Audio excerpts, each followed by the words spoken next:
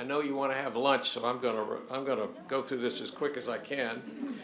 The Women Who Shaped Wall Street is based on this book, which is a really, really great book. If you're interested in the impact that women have had on Wall Street and the struggle that they've had, this is a great book. There were no women on Wall Street when it first started. Women didn't work. Women could not own property. You could not. They worked hard, but they couldn't have a job, and they couldn't get paid, and they couldn't own any property. As a matter of fact, Abigail Adams, the wife of John Adams, the second president, bought Revolutionary War bonds, but she had to buy them through her uncle because she couldn't own property. And she had quite a few disagreements with her husband about it. She sneaked money from her allowance, and she earned 24% on her bond investments while he earned 2% from his real estate investments. John Adams, when he died, had a nice house to leave his heirs. Thomas Jefferson and James Madison both died destitute and in great debt and lost their mansions to satisfy their creditors. So Abigail Adams did a great service to her husband. This was at a time, remember now, this is not far from the Victorian age when women wore bustles and corsets and things. This is a very primitive time. A woman couldn't own any property. She had to do whatever the husband said, basically. This is what a corset was. And you wore these bustle things to keep your dress from touching the ground in the back. Victoria Woodhull was very active in the right to vote. She became very good friends with Susan B. Anthony, and they worked together for many years trying to get women the right to vote. Victoria was also a bona fide psychic, and she got to be friends with Cornelius Vanderbilt and made him $12 million from her psychic picks of stocks. And he was so impressed with her that he financed her to open the very first woman-owned brokerage. In 1872, she actually ran for president, and Susan B. Anthony at that time was saying that women should be allowed to vote. Victoria was arrested a few days before the 1872 election, and Susan B. Anthony was arrested for voting in that election. Actually arrested for trying to vote for Victoria. Women were pretty upset at this time, needless to say, and they wanted to be able to vote. They wanted property rights. They wanted reproductive rights. You know what that is? A woman had no control over whether or not she could have birth control. You were supposed to just, get pregnant and have a baby. And that was it. You didn't have a choice over anything about that.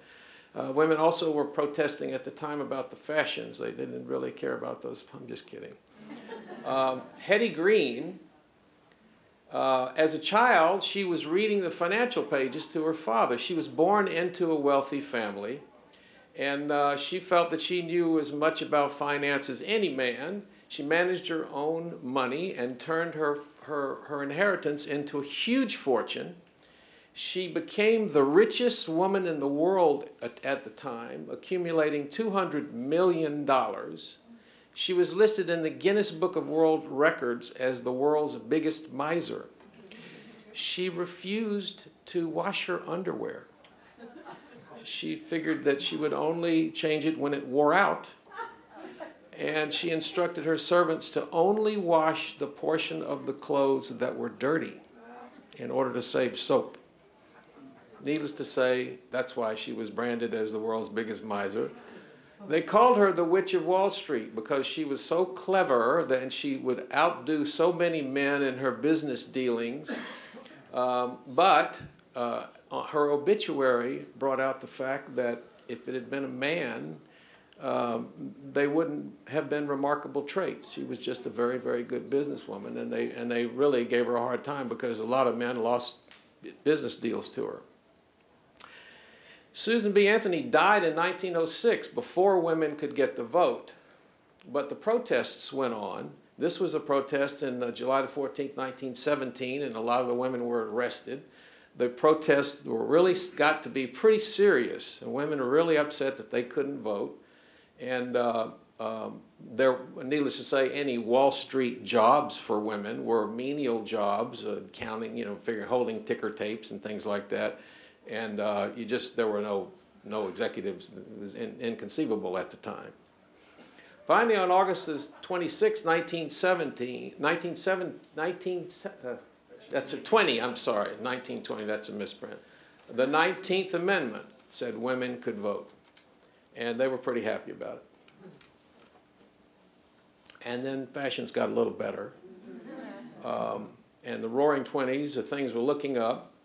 This was a lady in the 30s who, Isabel Benham, started off as a railroad analyst on Wall Street. And she got to be really, really good at it and was the first woman to be named a partner at a Wall Street bond house.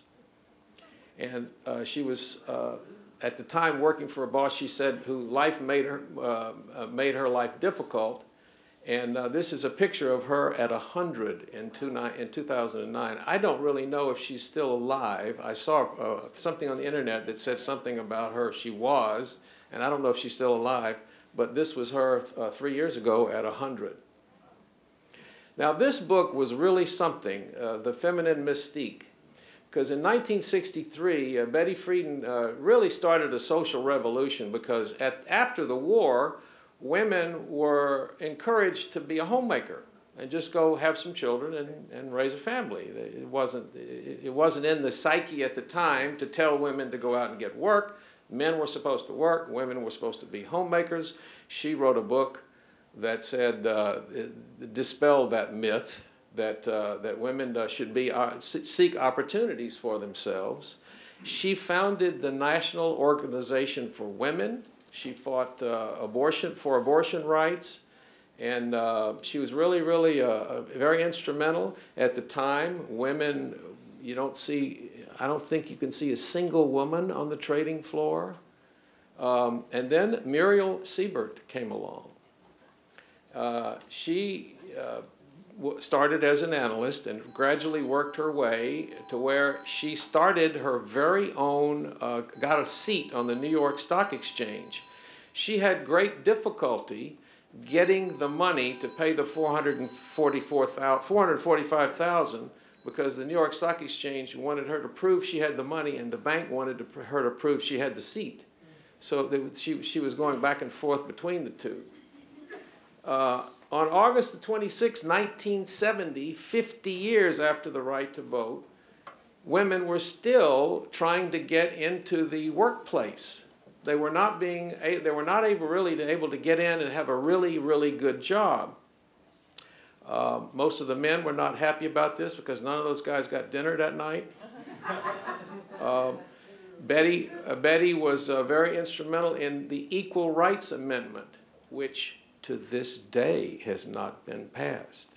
Wow. It's not been ratified by enough states to be an amendment yet, the Equal Rights Amendment, that guarantees women equality, if you can believe that. And this is just a picture of some of the protests that were going on at the time. This is probably the most interesting slide that I have because it really points to the problem. This is a New York Times article about a lady who was helping to implement computer trading instead of those cards that they originally started off with cards. And so here's a lady that they were showing her, she was a lady that knew all about that and was an expert in it, and she was using the slide rule and helping with the computer stuff. And they describe her in this article, an attractive girl with hazel eyes and ash blonde hair. It's distracting to have such a pretty girl, a trim 5 feet 3 inches tall in a size 7 dress. This is in a Wall Street article. They're talking about her physical characteristics. They're totally talking about her as a sex object. Men wanted women to take care of the baby. women, and this is when the first sexist and sexism was first used in 1968. That's when the first term was used. They invented that term at that time. And this was the basic problem. Men wanted women to be, they wanted women to be, you know, this is a cave woman. I doubt seriously that women didn't look like that back then, you know. Anyway, going back to series Muriel Siebert, I have a 2-minute video of Muriel that I'd like to show you. My application turned the street upside, so I learned that language and still use it. I had to have 2 languages. If I was dealing with the trader, every other word had to be a 4-letter word. So I learned that language and still use it.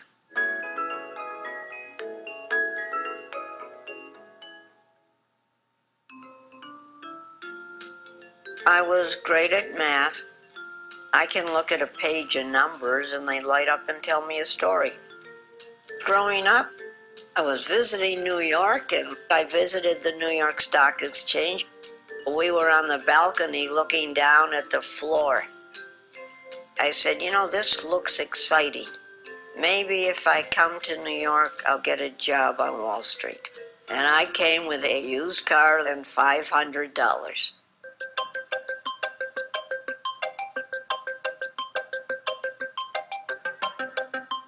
I was an analyst on a salary, but at the same time, these institutions were giving me orders. And I had a following, but I got about 60% of what the men got. I asked one of my clients, what large firm could I go to where I'll be paid equally? And he said, don't be ridiculous. You won't. Buy a seat, work for yourself. My application turned the street upside down. And they said, we've never had a woman apply. Nobody would dare to apply. I was creating something no one had ever done before.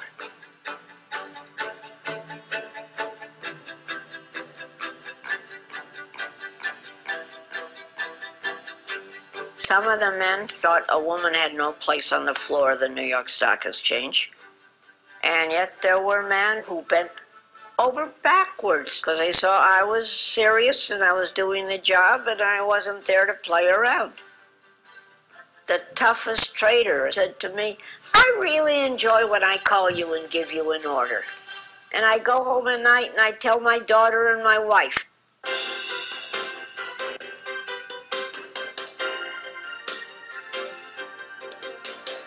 We were opening doors, and the doors have opened and opened dramatically. Women are coming up very fast in running money. When I was growing up, money was not a proper subject for ladies. They don't talk that way today. Now, this is to give you the kind of lady that she is. She shares half of her firm's profit from new securities underwriting with the charities of the issuer's choice. How many men do you know that do that? Men, as investors, are more often looking for the quick pop. They want to make a fast buck. Women, according to these books that I've been reading, are more conservative, longer-term investors, more looking for value than a quick pop. Would Lehman Sisters have failed? Is in this book, you know. It's really, really interesting.